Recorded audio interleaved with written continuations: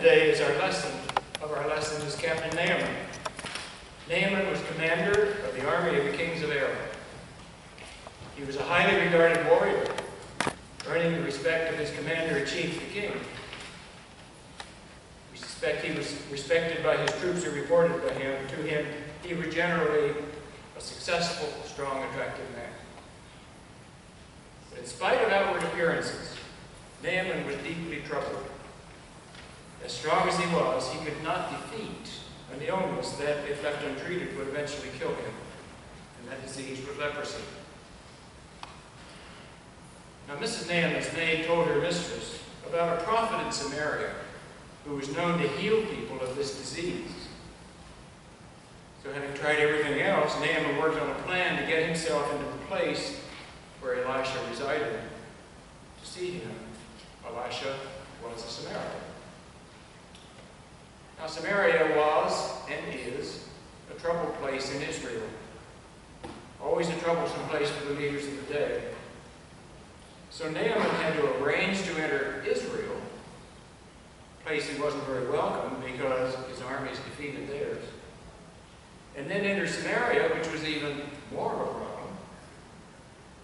So he got a letter of introduction from the king, and he armed himself with all of his savings account, filled his luggage with several changes of clothing, and proceeded to cross the border to see the king of Israel. Now, desperate situations require desperate actions, we're likely to say. Like Naaman, when we have tried everything else, then we give all we can to what we hope will be the sure thing.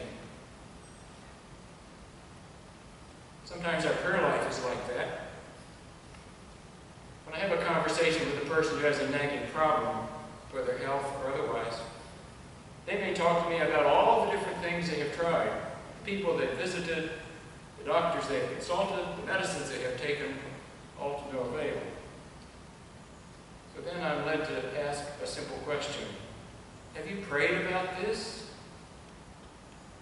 Well, the answer may be, well, no, I haven't, or not very well, or not consistently.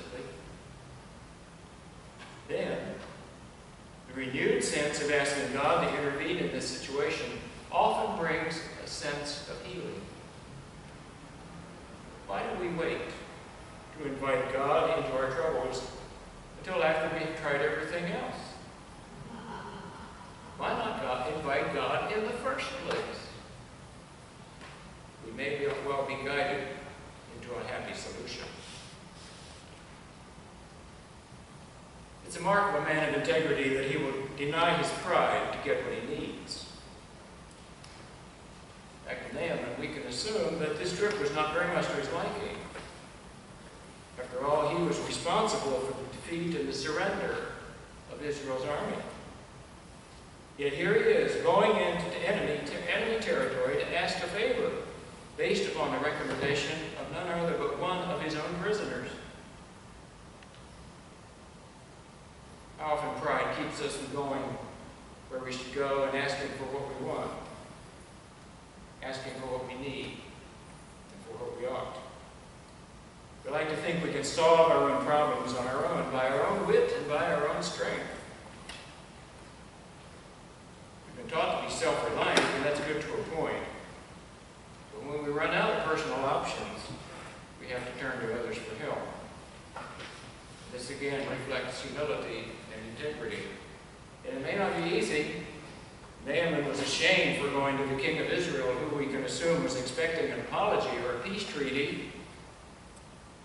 The whole trip must have been very, very difficult. But Naaman knew what he had to do, and he did it. Paul Anka and Frank Sinatra may have popularized the idea, I did it my way. But wisdom shows that my way may well not be the right way. Life is not all about us. I'm preaching to myself. This is a hard lesson for me. I like to march to the drummer I prefer. Doing so has often led me down the wrong street. Some of the biggest mistakes in my life were made because I remained independent of the advice and counsel of others. While some of the best decisions I made were after thought and prayer, and above all, the good support of close friends.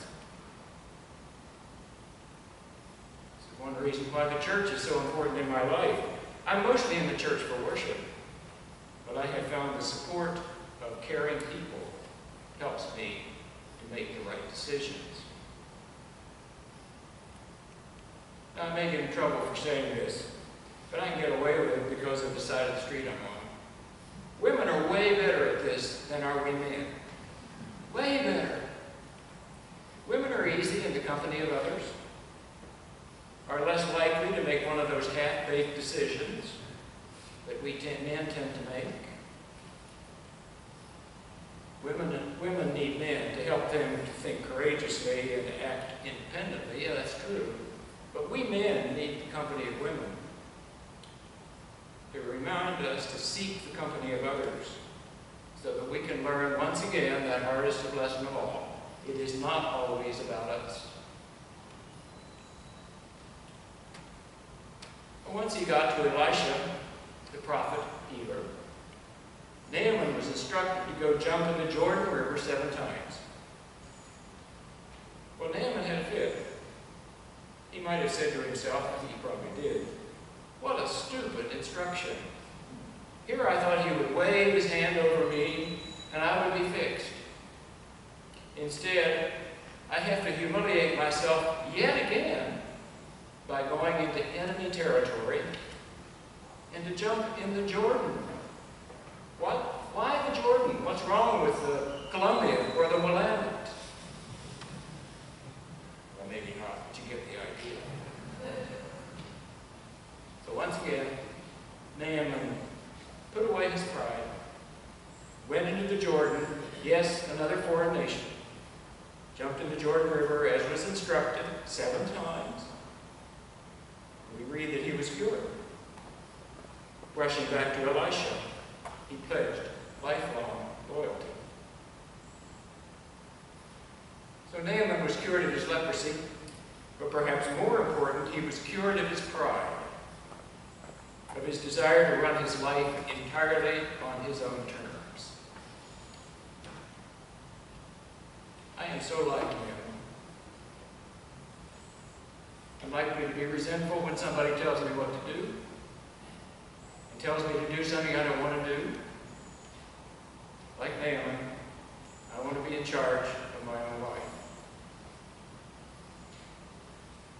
And these are my prayers for you, good friends. When life goes into reverse, that you will pray first rather than last. That you will open your mind to the help and support and encouragement and, yes, advice of others. Admitting you don't know everything and that they just might have a point. That you will recognize your utter dependence upon God. And then, when God heals you, whether body, mind, spirit, or attitude, that you will return to the one who gave you healing and give thanks.